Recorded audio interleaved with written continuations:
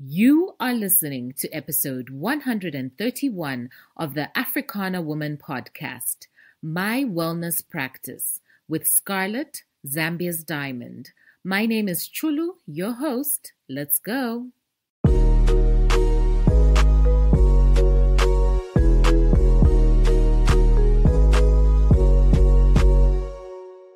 Hello, beautiful. How are you? Woo, this year is just flying by. I am so excited. Today, I'm actually recording from Ndola, and Ndola is my hometown, so I'm very excited to be here. I am speaking at the Sunflower event, and thank you so much to Lady Nomser and her team. They have been so welcoming. We're very excited to be here. The theme is Arise and Thrive. You guys, you know it's going to be lit. Plus, I saw the program, and on the program they had dancing. I don't think they know who they've invited. I love dancing. I love it. I'm going to have a great time. So I'm so excited to be here. Now, I'm not going to take too long in the introduction today. There is still time to vote for Africana Woman on the Kayana Female MSME Awards. If you haven't done it, guys, get to it.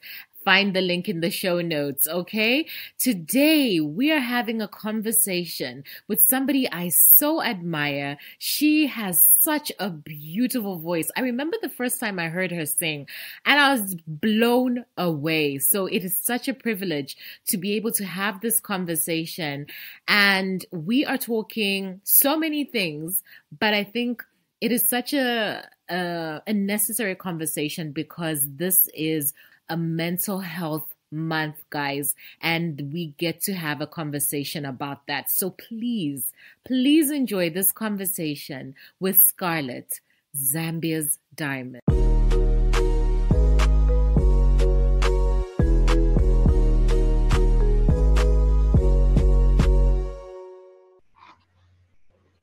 Scarlett is a Zambian musician, entrepreneur, and girl next door.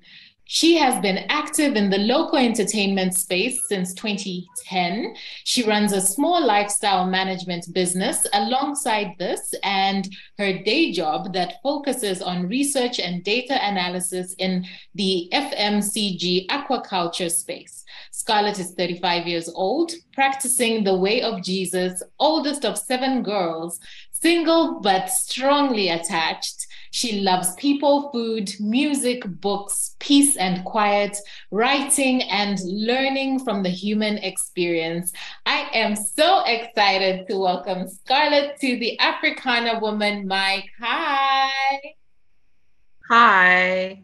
How are you? Thank you for having me. I'm well. How are you? Good. I'm excited. Okay, so let's jump right in. What is your favorite childhood memory? Food. So I actually tweeted this yesterday. All of my memories, all of my strongest memories are sensory ones. So it's either sound or a smell or a sensation or the taste of something. And I think that for me, when I think about childhood, my mom used to bake a lot. So really like cake and like vanilla custard and like all of those things. Like for me, I feel like my mom, that was her, to this day actually, that's her way of showing love and her way of like giving of herself, you know, the way that she wants to. And I think that I've always associated that with comfort.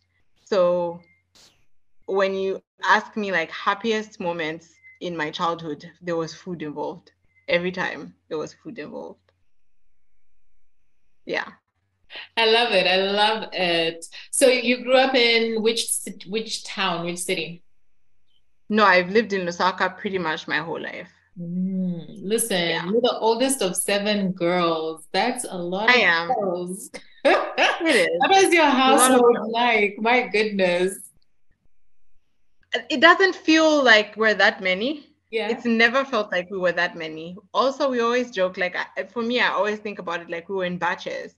So we have seniors and juniors and a kasuli. So there's a batch of 3 that are around about the same age. There's a 30, a 33, and a 35.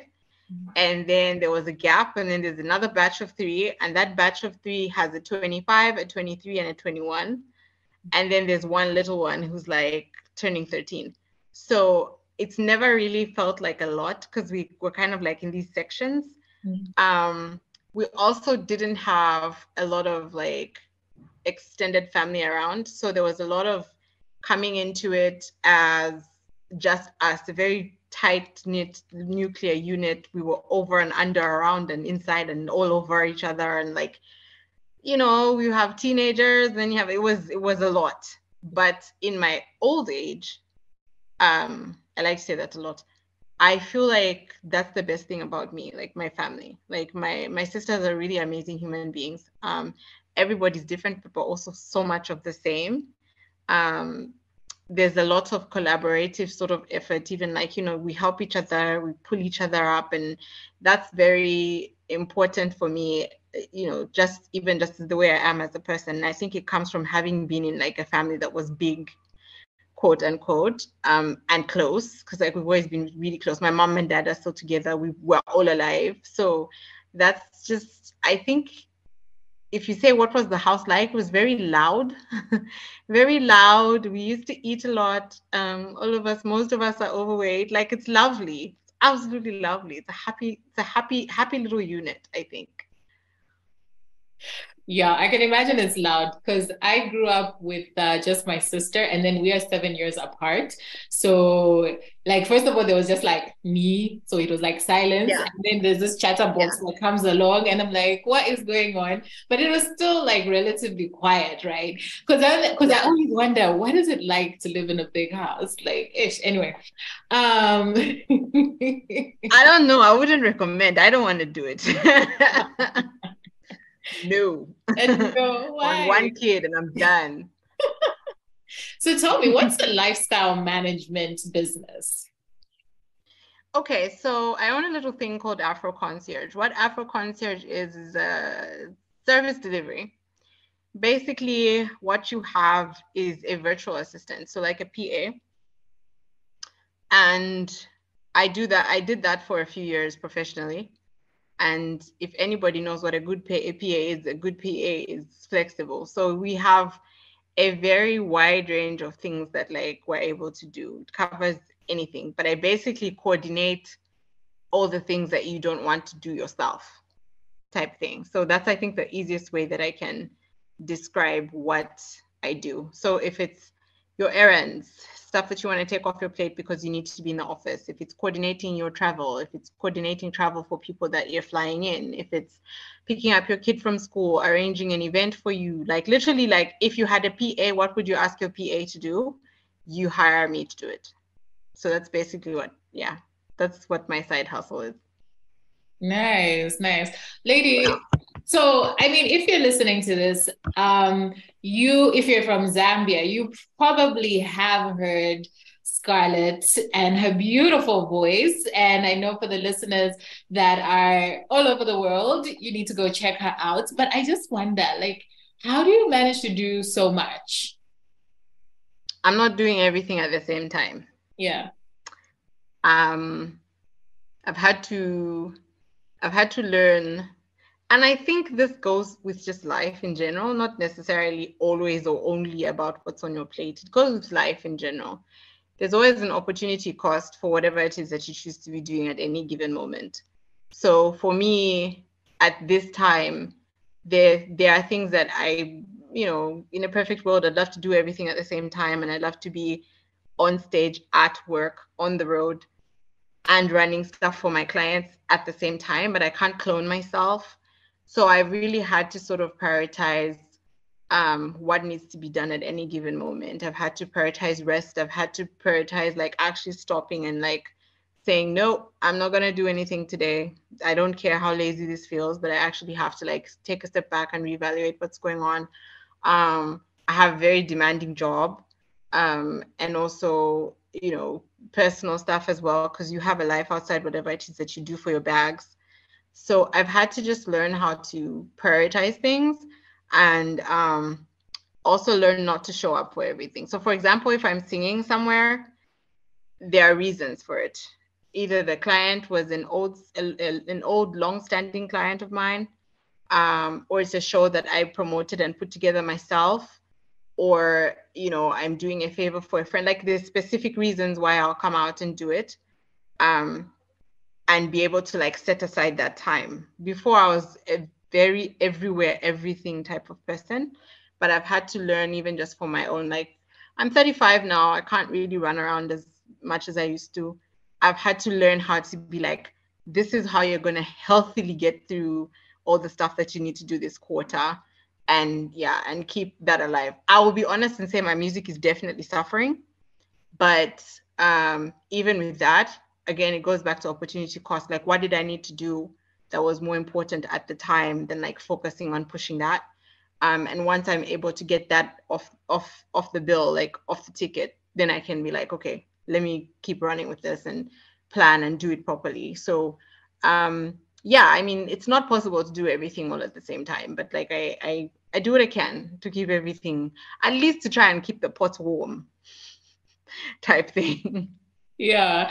I mean, as if they're aspiring musicians, especially women, right? Do you believe that being in the entertainment industry is a viable full-time job right now? Yeah, you just have to do it right.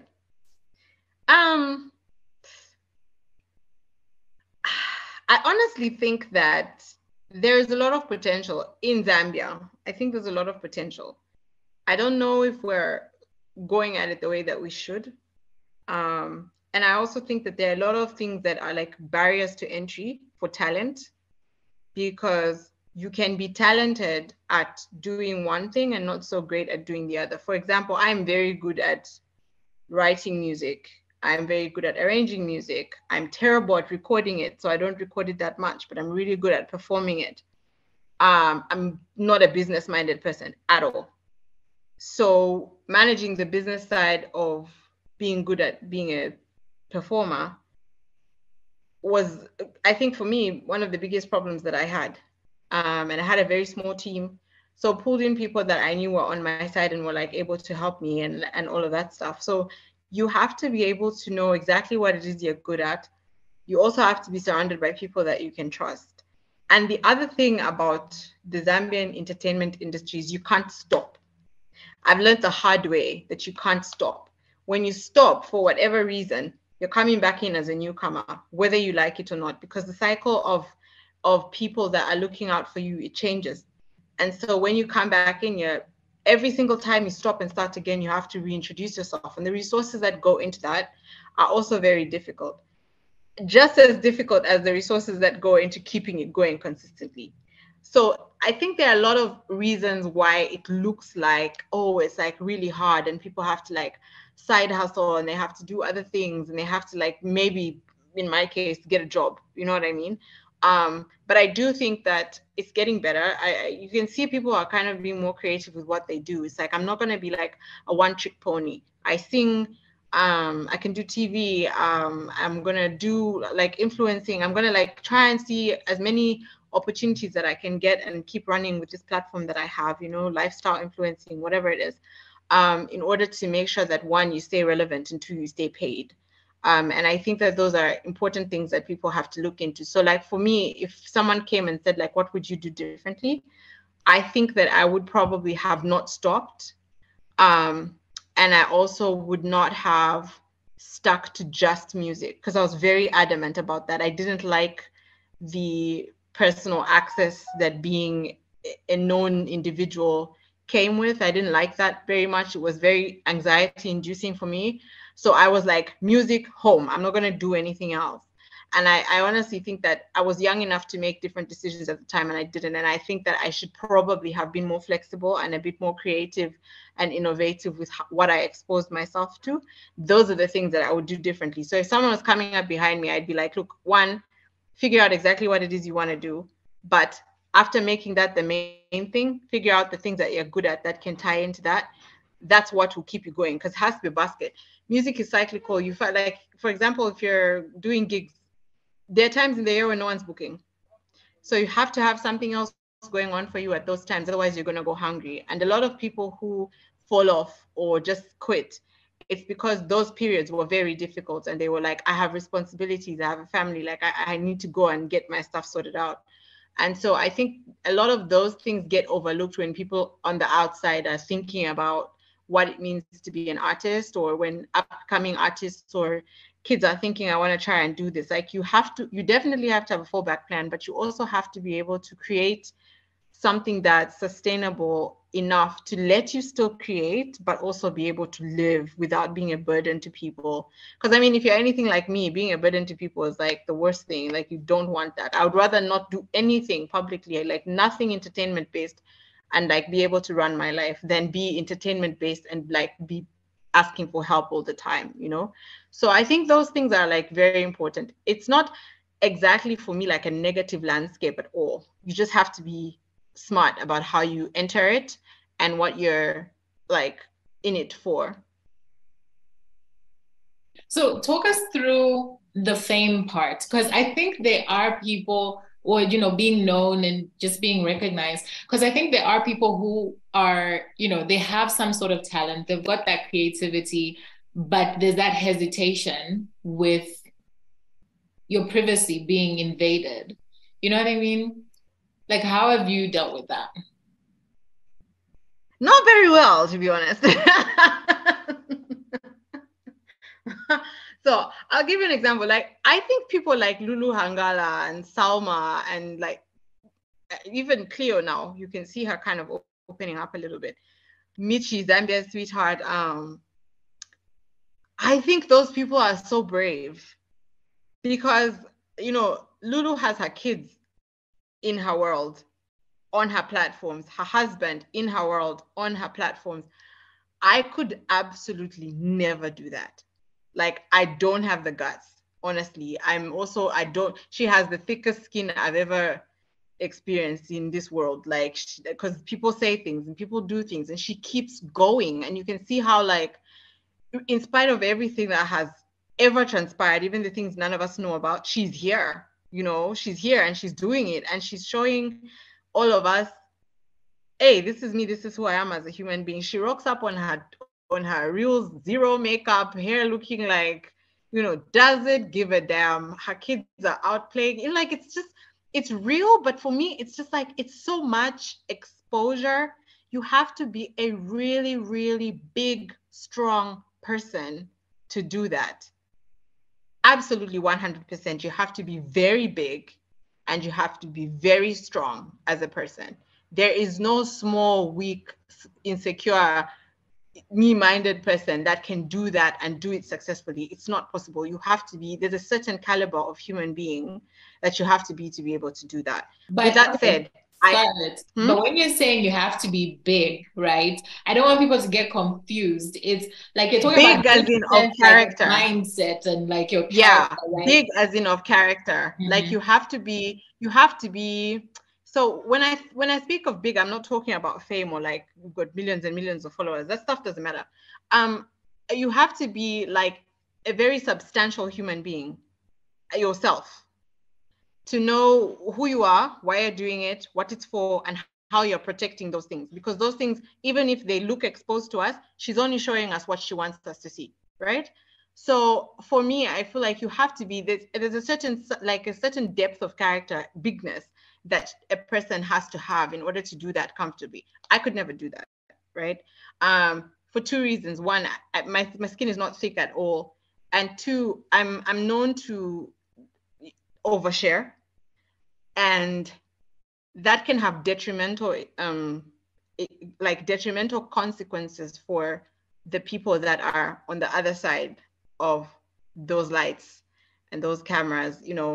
People have families. Like, it's if you're like me and you do sometimes don't know where to stop because you're so honest and open, whatever it is, you could injure your people. You know what I mean? So I don't think that's one aspect of it. The other thing that for me was very anxiety inducing was feeling like there was a certain entitlement of people outside of me to my information or to my decisions. Not even my information, because some of the information I put out there myself, but to my decisions.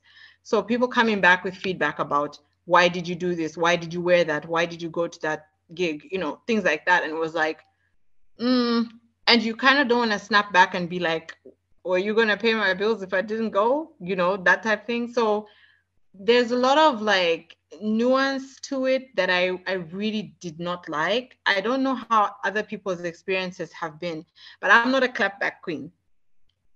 So if someone's coming at me about singing the national anthem or whatever that is that y'all niggas thought that you were going to be shady about, I'm not clapping back. I'm watching, I'm feeling bad. I am deleting my socials for 2 days, and then I'm coming back and someone else is running the page. Like, I'm not doing that. You know what I mean? So for me, I felt like you have to weigh yourself. You have to measure yourself and know that, okay, this is my capacity. This is how full my cup is. That's not to say I'm not a substantial person. I'm just not substantial enough in those. And so I had to figure out what it meant to protect myself, to protect my people, to protect my image. There's me. I mean, like, I have a whole burner account where I just say whatever I want. But as a public person, there was a certain level of decorum that I had to have. And so because of that, there was a lot of, I'm going to be the bigger person. I'm going to keep quiet. You know, like, I want to have an opinion about this topic, but if I say that, I may alienate other people. So I'm going to keep my actual thoughts to myself and just be courteous and graceful and polite, you know. And I've had to do that. I've had to learn how to do that. It's been an ongoing process. I think it's still ongoing for a very long time. So I feel like fame is one thing. I don't think people understand how it can affect. It affects us all differently. For me, I used to get up on stage and I would sing my heart out. And the thing about music is it's an energy exchange. So you're singing and you won't connect to the other person without giving a little bit of yourself away. So if there are 300 people, you're connecting or trying to connect with as many of them as you can, which means you're giving every little one of them that you can see or make eye contact with a little bit of yourself, right? I don't care what anybody says. Beyonce is a big deal because she lives through that. You literally feel yourself being drained. And there are not a lot of outlets or places you can go and refill that. That was very difficult for me. And so coming out of it, you know, getting off the stage and going home, and you went so high and you came all the way down, because everyone goes to sleep when you're done. It's like, whoa, you look so good. It was great. See you next year. And they shock. And then you have to go home and like come down from that by yourself. You can actually go nuts. I went nuts. It's very difficult. It's very difficult, especially if you're trying to be organic and authentic and you're trying to connect with people and you're trying to give them something they can feel. It's very difficult.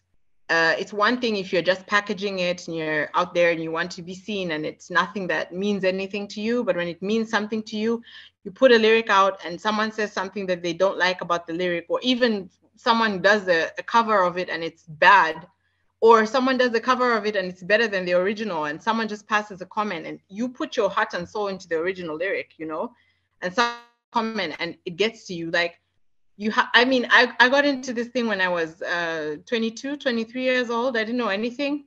I didn't manage it well. I'll be honest about that. I didn't manage it well. But everything that I didn't manage well happened in private, right? So it goes back again to your question of like the fame thing, because every time you're presenting yourself as what is politically correct for the world to see, because the real you, maybe not so much, you know, people won't buy your tickets. But you have to, like, you know, there's that like buffer thing. It's hard. Like I respect all of us that do it, honestly, regardless of how it's done and, you know, people's reputations and that guy's messy, this girl's whatever. Like, I respect people that do it because it's a lot to stand on a platform. People don't do it. And it's like where we talk about this guy has a rumor out and everyone's talking about it. And it's like people who are talking about it can talk about it because their stuff is not out, right? It's only out because he's a famous person. So it's very, yeah, it takes a lot of strength of character to do it, honestly. Like, it's tough. They're good sides to it. People are kind to you, they send you give, but when they turn, bro, they turn. And that's tough. Yeah. I totally relate to when you say, like self-censoring yourself, because Yes. I'm not as consistent anymore, but I write a blog. And a friend like called me out. He's like, you know what? I feel like you're not giving everything. And I'm like, I don't think people are ready for everything that's in my head. So I'm just like, yeah. And then I also understand when you're saying like, the energy exchange, because I've been in rooms, because I speak, when speaking and, like literally you're feeling that energy going out. So I can't even imagine like hundreds, thousands, whatever. Yeah, that's a lot. That's a lot.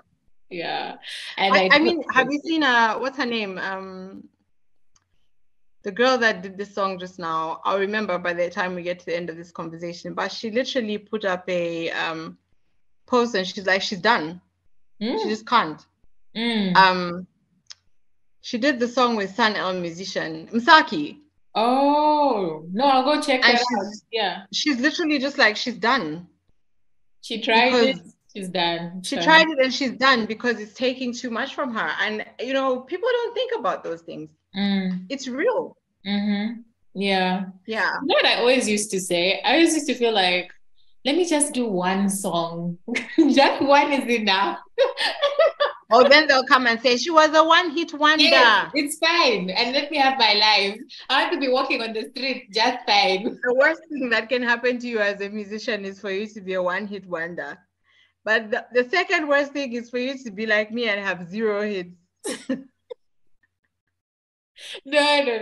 Me, I'm just like, I'm like, just one song. Let me just put it out in the world. And then I'll be like, gosh. I did that. It's one of those things where, like, you try something at least once in your life and you're like, okay, just once is fine. Let me do this one time. Try it, then come and tell me. Yeah, no. I'm not great with remembering lyrics. I always get to like halfway and I'm just like, yeah, no. That's I know a couple people who are like that. Yeah. So, I mean, you have mentioned feeling anxiety several times already. What has been your journey with your mental health? Whew, girl. Do you have time? So I know that if anyone's watching that's seen me before, follows my pages or anything like that, they know that like I'm a huge mental health awareness advocate. Like I'm that guy. Mental health matters all the time. It's the one thing I post consistently about because of how it's affected me and also how I know that it's affecting a lot of people. I'm happy to live in a century where we have these conversations and like people are open about the stuff that they go through. Oversharing or not. And I think that these are important conversations because they save lives, right? Someone might tune in and find you saying just 2 things, a minute worth of whatever it is that you were saying, and that stops them from making a decision that would mean that tomorrow they were no longer here. So I think that it's a very important conversation. For me, it's close to me because I've suffered from depression for years, like probably from when I was like an adolescent. I only got my diagnosis in 2016. So 2016 till now is like what, 7 years? How old then? I was 29. Okay. Yeah. I think for me, the most vivid memory of ever feeling that way, because I was diagnosed with major depressive disorder. My first episode that I remember, I was about 17. So that's 12 years, pretty much. It may have started earlier than that or not. I don't know what triggered it. I don't know what made it start. I don't know really what all that was about. But I lived like that, not knowing what it was and self-medicating with a lot of things that I should never have self-medicated with for years. I got my diagnosis in 2016 and, you go in and they tell you, oh, take these pills. This is going to help you cope. And you take the pills and the pills make you sicker. And you tell yourself, I don't want to feel like this. I'm going to try and, work my way out of the system. And creates like a wellness protocol, a wellness practice. I like to call it a wellness practice because it's something that you never stop doing. And my wellness practice is something that I've had to perfect over the last 7-10 years. A lot of stuff has happened that has thrown me off that journey. But I think the most important thing to do is to always come back. Like, fall off, come back. Every time, just come back, because we all have a right to be here. And so for me, I think having the depression on and off, I think the longest episode that I had was about 2 years. So I was like consistently just in the doldrums and unable to get out. No medicine, no help, no therapy, no nothing. Started going to therapy in 2019. And I can honestly say that between God, my mom, and my therapist, that's what saved my life. Like, was a very, very dark time. When you talk about doldrums, like what did that look like for you? Because I think there's sometimes that people don't even recognize like what's happening. It's just like, maybe it's been happening so long, for everyone. Normal, you know what I mean? Yeah, I think it's different for everyone. For me, an episode starts with forgetfulness. I start forgetting things. I have to write down simple stuff. We'll have a conversation and 2 minutes later, I'll walk out the room. I don't know what we talked about. I have to come back and ask you. And I didn't know what that was. It would happen. And then the next thing, I'm like losing time. And, losing time for me is the worst part of it, because I can be in a place and minutes will pass and I was checked out. And then I come back into the place and it's like, what am I doing here? Type thing. That's very difficult. So for me, the first thing that goes is my memory. And then I start to lose pockets of time. And then you start like sort of the physical symptoms. For me, I get physically sick. So my appetite goes, my body will start feeling funny. I'll get heart palpitations for no reason, like just all kinds of things. And then I'm paranoid. I get very paranoid, like any little thing. I could be in my house. I know I locked up. But for some reason, I feel like someone's in the house. So yeah, paranoia, and then, you can't sleep. The next thing, and everything sort of just leads into itself, because then you're exhausted. When you're exhausted, you can't process anything. The less you can process, the more the crying, the less the sleeping. It becomes like a very cyclical thing. You don't come out of it by just waking up one day and saying, oh, I think I'm depressed. Something's going on. For me, every time has been someone pointed it out to me, like, hey, are you sure you're okay? And then I was like, no, right? Because it hits you and then the truck is just going and you're going with the truck. So there's always somebody who will stop you, and then you kind of like are looking and saying, wait, how did I get here? That's what happened. So a friend of mine had been listening to me talk and complain about stuff for like a few weeks. And then he said, can I take you to see someone? Because I'm thinking this is something, but I'm not a doctor, but maybe we should go see someone. So he took me to see that person. And I always say, like, Alinani Mugala, amazing human being, really good friend of mine. And he took me and he was like, I don't really know, but it sounds like, so come see this doctor. So I went to see the doctor, and the doctor gave me a diagnosis and explained to me what it was. And I was like, and then he started sort of asking me questions that made me see it in hindsight, like, oh, wow, this has happened before. And I think that for me was like the beginning of getting to like figure out this is what it is. Turns out it can happen anyhow. It can be hereditary. It can be triggered by a hormonal imbalance. It can be whatever. But for me, it's definitely chemicals. And it often happens when I'm completely exhausted. So I've had to learn how to pay attention. Like when if it's coming, you stop. Like, and also just staying away from things, because prevention is better than cure with this stuff. If you get too carried away, you won't be able to see where you were supposed to stop. So you kind of need to like pay attention to like things that trigger you. So I'm not gonna overextend myself. Work is Monday to Friday. Friday cutoff time, we're done. We're not picking up anything after that. We're not taking any calls. We're not answering any questions. It's a boundary for me to protect myself. I don't have to tell anybody. I don't have to like wave a flag, or I just have to respect the boundary for myself. Saturday is rest day. Make sure that my environment is as clean as it needs to be at any given time, because clutter also piles up when you're sick. And then also just the people that I have around me. I had friends and people that were around me when I was ill that I don't speak to anymore. I've like had to live a life of like streamlining to make sure that, okay, this is a sterile environment and I can live here, right? I don't get it right all the time. I think if anybody remembers, last year I had a very bad episode. And that episode lasted about 3 months. But the cool thing was it was triggered by exhaustion. So it was easy for me to unpack. Like once I caught it, I was like, okay. So I went in to see my therapist.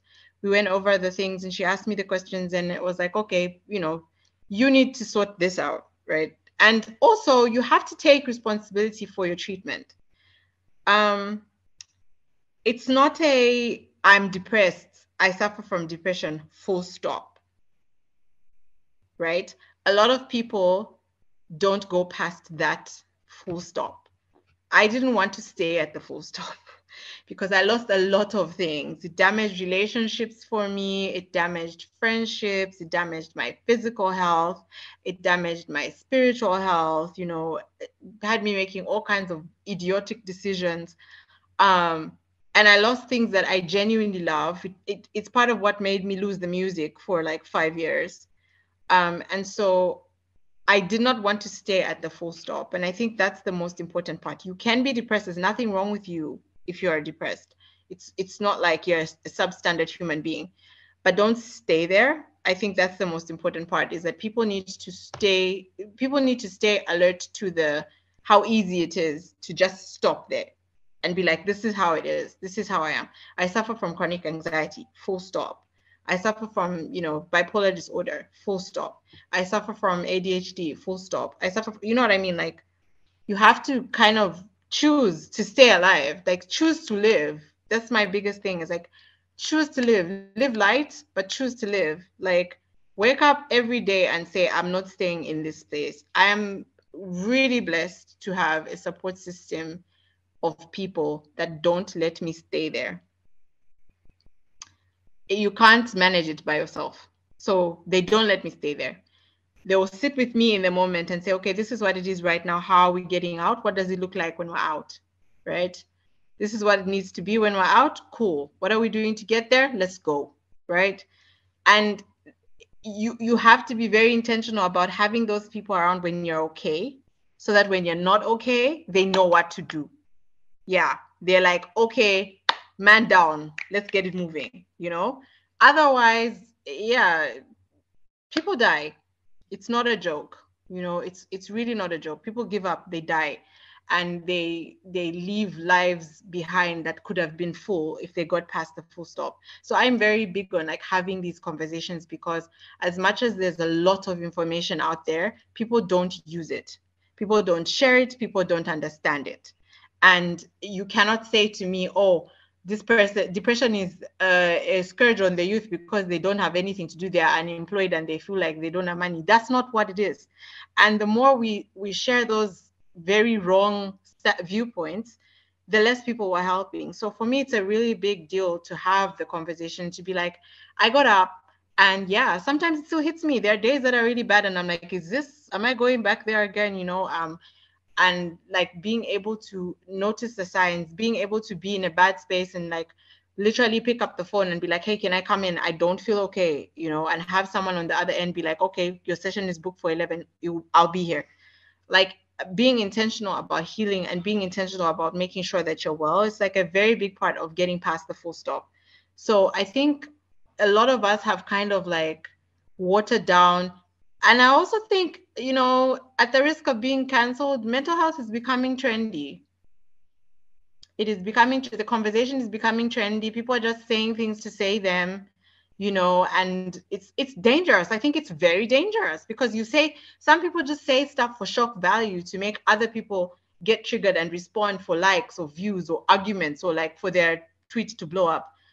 It's very dangerous, because this is about like real life issues that people are facing. And in this day and age where people can actually have the conversations, we talk about my uncle in the village or my uncle in Woodlands was an alcoholic because blah, blah, blah. He was probably depressed and didn't know it and had no outlet, and he used that as medicine because for them it was man up. This is what you need to get done. We're blessed to be in an age where we can have these conversations about when you see someone who's looking like this might be this. Get them help, you know. Those conversations didn't happen before. It was stigmatized. It was taboo. It was, you've got demons, all of those things. We're not in that world anymore. So I feel like that we have a responsibility as people that suffer from it and people that are affected by it, because we have loved ones that have died from it or are suffering it from it right now. We have a responsibility to have these conversations and to share this information and like make it get better.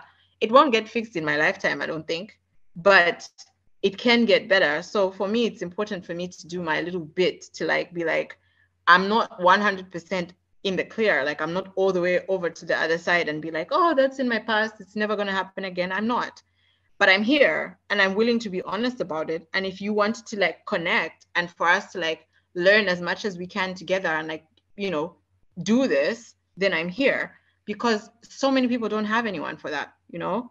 So I think it's I mean, as you can tell, I'm very passionate about it. It's a very big deal to me, very big deal to me. And I want to help, like even just with people who are in my personal circle. I don't let them just sit there like, oh, I'm just, no. We have the conversation, we unpack the uncomfortable things, we talk about all your stuff. And when we're on the other side, it's like, no, this is what we need to do to get up, because we need to get up. All of us need to help each other up. So that's, for me, that's where it comes from and like where I'm sitting with that. So yeah, you've spoken about, you know, your support system, friends, family, but I'm curious about how you have handled your mental, your journey with your mental health in romantic situations. Woo, girl. You're going to get me fired. So I'll give you two scenarios without giving you too much information because it involves real life people. On the one hand, I've been in situations where I was with a person who fully understood what was going on because he's had similar situations himself. And that was also an evolving sort of, like an evolving environment, because the first time it happens, neither of you know what it is. And you have to be able to be mature on both sides to start having those conversations. Kudos to him. He's the kind of person who will stop and say, I don't want to jump into this with you, because then we go down together. But what do you need from me? I'm here. I'll be on the other side of the phone. Like, you know, I'll show up. I'll be here. I've also been in situations where you're with a person who doesn't understand what's going on at all and freaks out. And, you know, freaks out and jumps ship and like, hey, I don't know what this is, I'm going. And both of those things are terrible, right? So I always say that, you know, you go through things so that you can help other people. You don't go through things just to go through things and go nuts. You go through things so that you can be in a position when you're asked a question to be like, you can manage it like this, right? I think being honest with the other person is the first part of it. Like, this is how I'm feeling. It is not normal. This is not how I am all the time. This is what you can expect. You can leave if you need to, but I would really like it if you stayed, and leave it there. Let the other person reserve the right to do what is safe for them. You were not born with them. Nobody owes you their presence when you're sick. No one. Right? If you have the right set of circumstances and the right kind of person, that person will stick around and he will show up or she will show up and help you through your situation and try to understand and educate themselves, especially when they've had no experience with it. But you do find people sometimes that will say, this is not for me, and they walk away. I've had to learn that you are not entitled to another person's response. I'm still learning that. I'm not good at that, but you're not entitled to another person's response. So in a romantic situation where your mental health is at play and the other person can't manage it, like, I don't have the bandwidth to do this because, one, I don't know what this is, and two, I don't know how badly it's going to affect me. You have to respect that person's right to protect themselves. They're not your therapist. They're not your fixer. You have to do the work to heal yourself. And if you manage and you go back and the person is open to like proceeding, great. If they don't, you have to respect that as well. I think a lot of times we are entitled to other people's, and I'm guilty of this a lot. Like when we feel entitled to other people's responses. If I was you, I would support you and I would be here and I would, you know what I mean? It's not everybody who's you, like who do what you would do. Like you're you and they're them. So you have to respect the other person's right at all times to protect themselves. And you also have to stay true to honoring the process of healing within yourself, because your healing has nothing to do with the next person. It's about you. The effort has to come from you. The commitment and consistency has to come from you. It has nothing to do with the next person. So when there is the next person involved, they don't have anything to do with the process. You also have to be wise to situations where you're with a person and you're trying to get through the healing process and they're intentionally triggering you.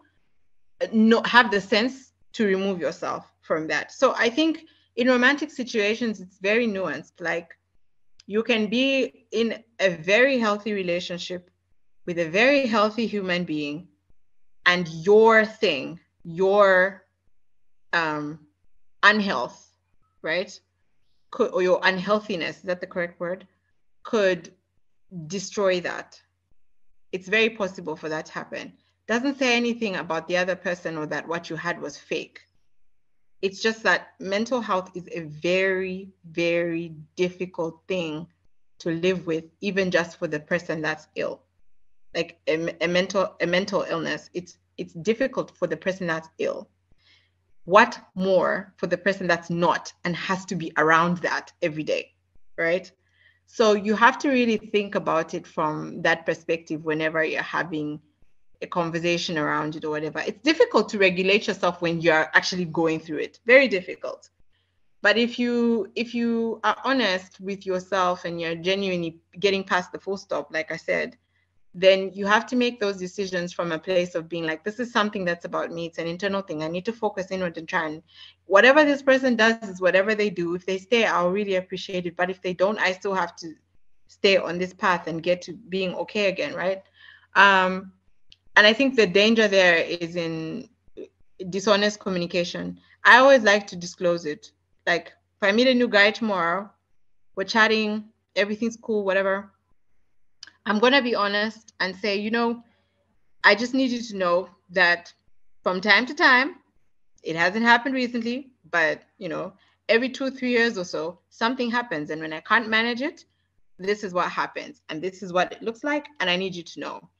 And let that person be armed ahead of time before anything is wrong, that this happens to you. And this is what it looks like, so that they can also make an informed decision about how far in they want to be and whether they want to stay and like learn what that is and help you because they think you're worth it and they think you're, you know, 100%. There are some men who are amazing. They get to the other side of that conversation and they're like, you know what? I'm not going anywhere. We'll do this. You know, I've got you. When you're down, what do you need? I'm going to come clean up, you know. But there are other people who are not like that. And you have to hold space for them too. I have a very different philosophy on love these days. And again, I might get canceled for this. But your heart needs to be open. Like, let your heart be open. They say be open to love. But a lot of times like, oh, I'm open to love. And then when love comes in, you close. And when you close, you want it to stay there, right? So when this person starts feeling suffocated and trapped and it's dark, I want to get out, it becomes like a tug of war for them to come and get out of this thing that you closed. I feel like a better way to love is to say, hi, this is an experience. Come in if you want to be here. For as long as you want to be here, be here. And when you want to be gone, but leave with love. You know what I mean? So come on in, sit down, let's have a cup of tea. The tea is done. You want to leave? Okay, you can leave. Because you will always have good experiences with someone. It's not every relation. I don't know a lot of people who've been in relationships where they say the whole thing from the first date to the last date was bad. That's not real. I don't believe in that. So when the good part is done and the person doesn't want to be there anymore, I have had to learn that it has to be like this. Like, okay, hey, you know what? Thank you for being here. Thank you for the experience that I've had. You were an absolute jewel to me, and it's done now. Go in peace and leave it. And I think relationships are always transitional. They change. It's you meet a guy who's just a guy who turns into your friend, who you talk through things with, and then he becomes your boyfriend, then he becomes your fiance, then he becomes your husband, then he becomes your ex-husband, and then he's just dead, right? Or it goes the other way, but everything is transitional. You're always moving from a stage to another stage to another stage to another stage. So if you hold on to like, this is where we are, you're not always going to be there. And when it changes, then what? You get left behind. You know what I mean? So I just feel like relationships are tricky. It can be your mental health. It can be your weight. It can be your background. It can be your financial status. It can be anything. You have to have enough, again, substance within yourself to say, this is what this person feels they need to do to protect themselves and to respect the environment that they've created within which they feel safe. And I can't insert my own beliefs or my own way of doing things into what they feel. I have to accept that that's where he is. And if that's where he is and I can't meet him there, then I'll just let it go. Like, it's fine. I'm going to focus on my healing and getting past this moment, because this moment is not great. You know, and if he's leaving me here, he's leaving me here. I'll cry about it. That's okay. But I'll get to the other side. Do you know what I mean? Rather than adding that to the bag and saying, this person did this to me because I was sick. No, they just did that. Let it go. You know, I've had to, it's not an easy thing, but I've had to learn that it's an easier way to live afterwards. Like, it hurts in the moment, but if you've already released them, then it passes. Yeah. So as we're winding down, I'm curious about where do you, like right now, where do you see yourself, or where do you see your music going, or maybe it's not in the future, like, you know what I mean? Like, what's next for you? Saturday.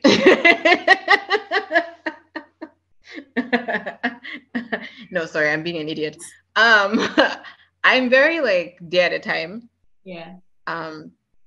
Because I'm very day at a time, but I've also become very intentional. Like the last 2-3 years, I've had to be really intentional about a lot of things. I keep telling my siblings, I don't have the luxury of time. I don't believe that any of us do have the luxury of time. Reason why I say this is because you're born, you live, and you die. No one tells you when these things happen. You're not given advance notice. You're going to be born on Monday. You know what I mean? The same way you're not given advance notice, you're going to die on Friday. Like, so none of us have the luxury of time, because we know for sure that we don't know how much time we have. Today might be my last day here. Anything can happen, right? And so because of that, and I say this because it's death that has taught me that. People actually dying who, in my very, very humble opinion, should not have died. So we don't have the luxury of time. Because we do not have the luxury of time, we have to be very intentional about what we're doing with the time that we have. Number one for me is, I've told myself for the past 4 years, I was trying to create an experience of myself for others, where I used to say all the time that I want everyone to have a beautiful experience of me, even if it's just one. We meet once, we speak once, and you leave. You should always leave feeling like, I met somebody special today. That was very important to me. I don't know that I've done that as well as I could have. I know for sure that there are people who will be like, no, that was not a beautiful experience at all. But I'm human.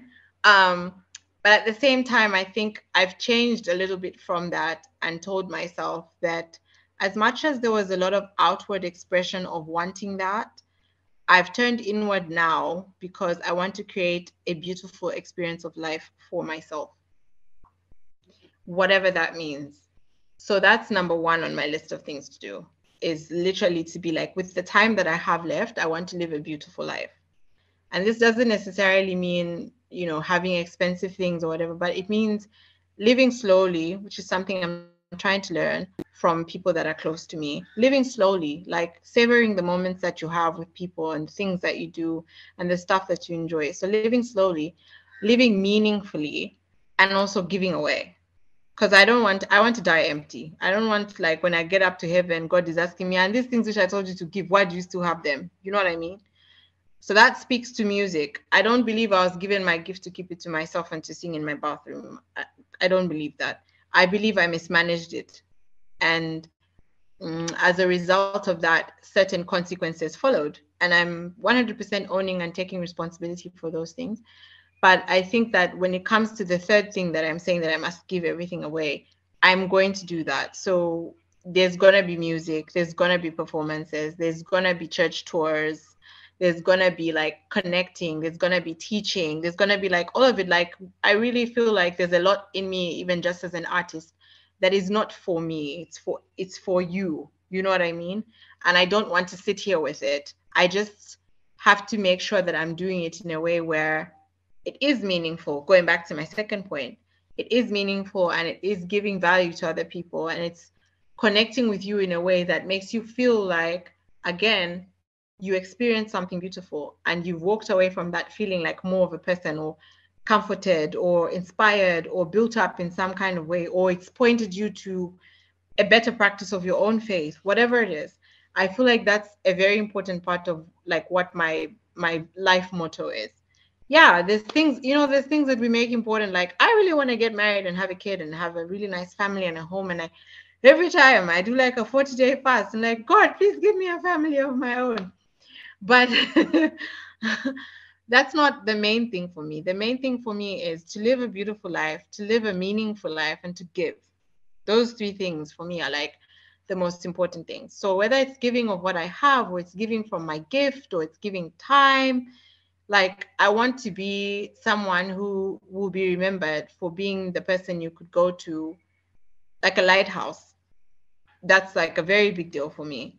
And I think it's made, when I say I don't have the luxury of time, it's made it easier for me to decide what to do with my time. So I'll give you 1 hour, 30 minutes, 2 hours of my day to do your podcast, because I know that it's worth it to you, and it's worth it to me to be able to have a conversation which is not foolish and is going to help somebody, or is going to like enlighten someone on something, and be honest and be authentic and show up and give you something. And you get to walk away with that and say, there was 2 things that she said that I really, really liked. The rest of it was rubbish, but like there were 2 things that she said, and be able to do that every single time I interact with someone. I think those things are like the most important things to me, because then when I get to it, if my day ends tomorrow, I can count you. You know what I mean? So that's for me, that's like where I'm at, like in life, in terms of what's next. It's changed very much from being like, I want to give people a beautiful experience with me, because that gives a lot of it away. I want to create a beautiful life for myself. I want to create a meaningful life for myself, and I want to give. Those are the things that are next, like till I die. That's it. Summarizes it very simple. I love it. I love it. Love it. So Me too, in the Africana woman community, we have a saying, which is know your roots, grow your purpose. So I've got 4 questions for you. Just tell me whatever comes to mind. Cool. You ready? Yeah. Okay. So the first question, what are you rooted to? God and my family. Okay. Cool. Then what are your favorite ways to nourish your mind, your body, and your soul? K-dramas. Don't start with K-dramas, please, because people know me and K-dramas. Like, no. K-dramas. Like, okay, which one now? Which is the last one you watched? I'm watching Trolley. I just started watching. I've taken a break, because the problem with me is that when I start, I have to finish. And then I'm like, this is 16 hours of my life. Like, I cannot. What did you watch do last? The last what one did you watch last? I'm trying to remember which one. I did like a whole, no. I remember, it's the Doctors. Their band. I don't know if you've watched that one. It's 5 friends, 4 guys and 1 girl. Then they're not like young, they're like in their 40s almost. And they all work in the same hospital. They all have different specialities, but they're band. So like to, nurture their friendship, they play every now and then they play a band together. You should watch it. It's so good. Yeah, no, it's really, really good. It's so 2 I'm watching seasons. Charlie. What? It's 2 seasons. It has 4 seasons. 2. Only 2.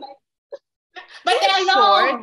No, I don't know. Like short is relative. There was one episode which was like 2 hours, and I was like, "Are these people for real? Like, this is my life." 2 hours of your life you're never going to get back.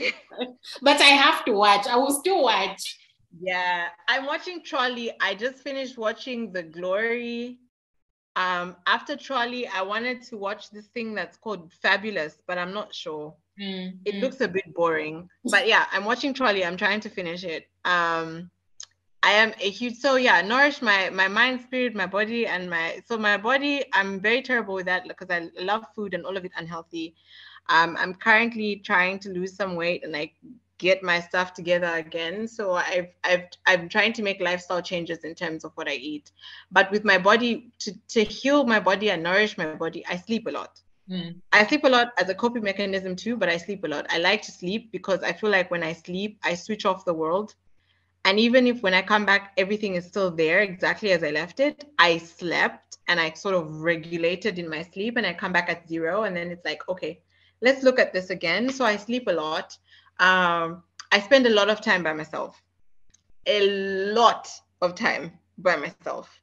So when I'm by myself, K-dramas, I read, I do a lot of podcasts, especially faith-based podcasts, and music. Like I listen to a lot of music, a lot of very different music. This whole week I've been on a very interesting gospel tip and I found some really beautiful songs. So I listen to a lot of music. I read a lot of things. I try to fill my mind with lightness because like I said, Monday to Friday is like work, and work is very like intense, and like I'm trying to make sure I'm not dropping anything, and I move around a lot because I do a lot of M&E, and the other part of it is data analysis. Like it's a lot of stuff that I do. So I try to, like, when I'm not doing those things, I'm not trying to sit here and be like, I'm going to study Confucius. I'm not doing that. But I read a lot. I watch a lot of documentaries about history, about sport, about crime. I like to do that, like to sort of fill my mind up with stuff that I don't know. Because like I said, I've always lived in Zambia. I'm not the most exposed person. So to mitigate that, I read a lot. I watch a lot of things. I try to learn stuff about languages, about traditions in different cultures, origins of different music, that kind of stuff. I love to do that. And then I also spend a lot of time with my mom. My mom is probably the best thing about me. So I spend a lot of time with my mom. And then, sometimes I'll have a paramour and he's great. And I'm out there and, we have a good time. For the most part, I spend a lot of time with me now because I want to make sure that, like I said, I'm living the way I want to live. And so I think nourishment is about feeding. I feed myself in quiet. And, on any given Sunday, I'm going to go to Lukanda because spa days are life. Love it. Okay. Do you have a weakness that has now become a superpower? I think it's a work in progress, but I would say my honesty. Yeah. It's a work in progress. I have to learn, like I said, I'm a bit of an oversharer. So I have to learn where the boundary is between being honest and open and vulnerable in the pursuit of having a meaningful conversation with someone or presenting a meaningful idea or concept or writing a meaningful song. So the line between being unnecessary and doing that right is something that I'm still trying to learn.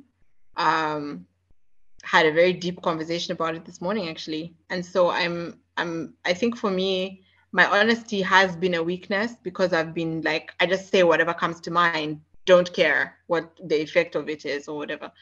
but I've had to learn, you know, you grow and you mature, and it's like, why are you saying what you're saying?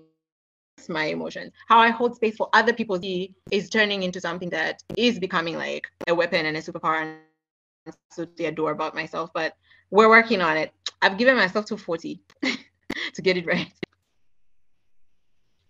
Yeah. Okay. And then the final question is, what do you know as a certainty? That I know nothing. 3 things that I know is certainty. I don't know very much. The future is not promised at all, but I have control over what I do with today. And God really, really loves me. Those are good. Okay, Scarlett, it has been an absolute pleasure to have you. So where can people find out more about you? How can they support you? What are you up to? Is there anything that we should be looking out for? Scarlett, Zambia's Diamond, wherever you'll find it. And yeah, I really like to interact when I can. So that's something that I also have to work on being more consistent with. But yeah, my platforms are open. People reach out all the time. I try to be an open book without being too much. So yeah, I'm out here. And what I want is to organically share my life with others without making it feel packaged or rehearsed or any of those things. But at the same time, do it in such a way that they're getting something from it. Like, it's not like, oh, we saw her, she was twerking. Like, no shade to people who twerk. I can't twerk. That's not going to be my contribution to the universe because I can't twerk. But also because I feel like there are other things that I can do better, and I want to focus on that. All right. Thank you so, so much for your time. I am grateful. Thank you for having me. But yes, me too. Thank you for having me. I think from our conversation, one of the main takeaways is that support system. You know, if you are going through some mental health issues, it is so important to have a strong support system, people that can identify when something is wrong, people that want to be there for you to support you in those moments of crisis, and not keeping it to yourself, right? I think that is one of the things that I took away from this conversation, that she has really surrounded herself with people who absolutely want to help and can identify when something is a bit off, you know? So as we go through this month on mental health awareness, guys, please, please, please, let's look out for each other. It is so important. Now, you know what time it is? It's time to give our guest her roses. Please find Scarlett on Instagram or Facebook at Scarlett Zambia's Diamond. Tell her you heard her on the Africana Woman podcast and say thank you.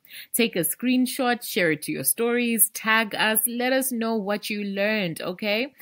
The best way to support Africana Woman podcast is to share it. Share it with everybody, your sister, your friends, mother, everybody, please, okay? And then, guys, like I said, please vote for Africana Woman for the Kayana Female MSME Award. We have been nominated in the category of Best Diaspora Excellence Award, okay? The link is in the show notes. Thank you so much for taking the time to listen to the Africana Woman podcast. I absolutely love that you're here, and we are a growing community. The Africana Woman podcast is part of the Africana Woman Network. My name is Chulu, your host. Until next time.